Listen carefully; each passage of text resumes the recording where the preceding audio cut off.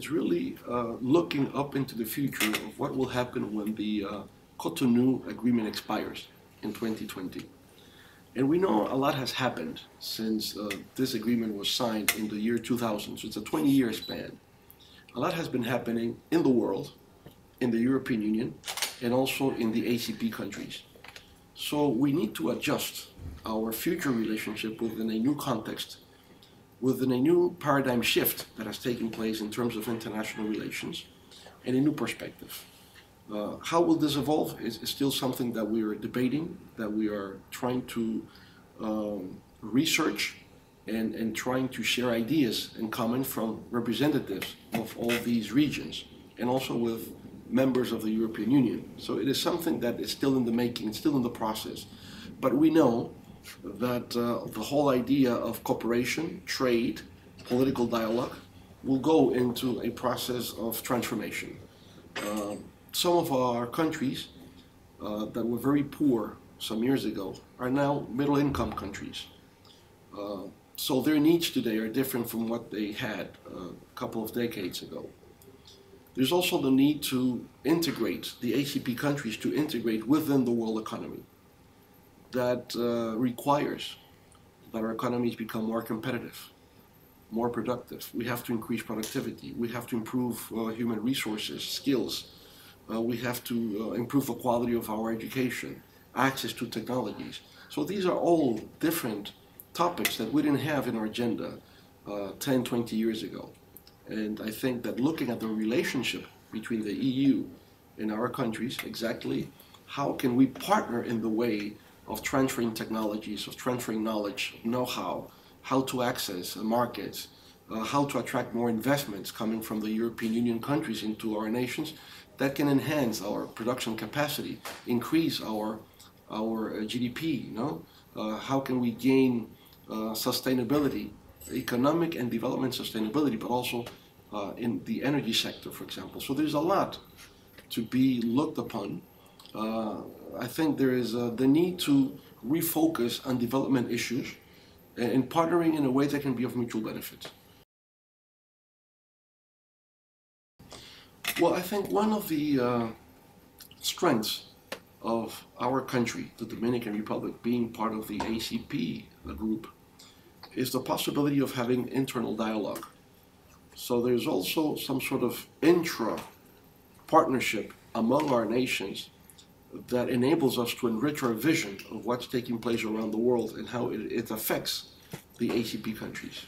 So this internal dialogue among ourselves, this common sharing of ideas and thoughts and perceptions of how world affairs are taking place, help us better understand and adopt national policies according to those views.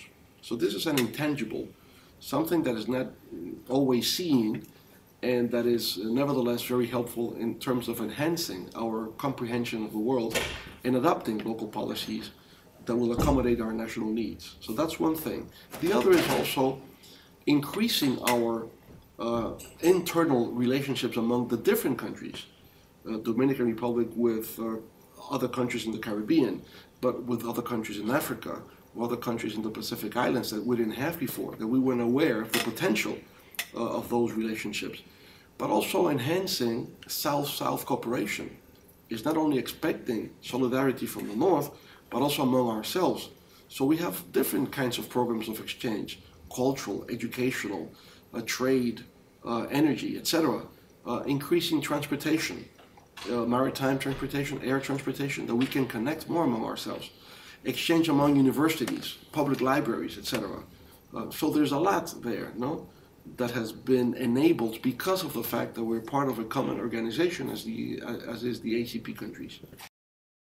All our struggles for independence, our struggles for sustained economic development, for prosperity, progress, etc., we have the same problems in terms of infrastructure development, access to finance, improvement of education, access to water supply, energy. These are common problems to all the countries in Africa, Latin America, and the Pacific Islands. So coming together and sharing in these ideas and finding a way to solve all these problems that we call pre-modernization problems. Because all modern countries have overcome all these shortcomings in terms of water supply, energy, accessibility, housing, etc., is moving up the ladder into something different that has to do with high tech, that has to do with modernization in general terms, is where we think we should lead. How can we improve our GDP per capita? How can we have high quality healthcare services, for example? How can we have broadband in our countries so we can enhance telecommunications? So these are the kinds of things we should be moving on. Not only the low-scale agenda of satisfying the pre-modern needs of our population. So I think, and this is what I believe is the wave of the future for the 21st century, overreaching to a more demanding development agenda that is not just poverty alleviation. I think this is something we have to overcome very soon. And some gains have been achieved over the past 10, 15 years in terms of reduction of poverty, guaranteeing over 5% GDP growth per year, for example. Then we also have to continue moving forward in relationship to our development needs. Well, in these consultations, we have to take into consideration the opinion of many stakeholders, government officials, of course, but at the same time, people coming from the private sector, from academia, from civil society. So we have to listen to a diverse set of opinions and options, and views and perceptions, so we can enrich the EPG's understanding of what are the, I would say, the needs, but also the aspirations of all these stakeholders. We'll do it in Africa, we'll do it in the Pacific Island countries, and we'll also do it in the Caribbean.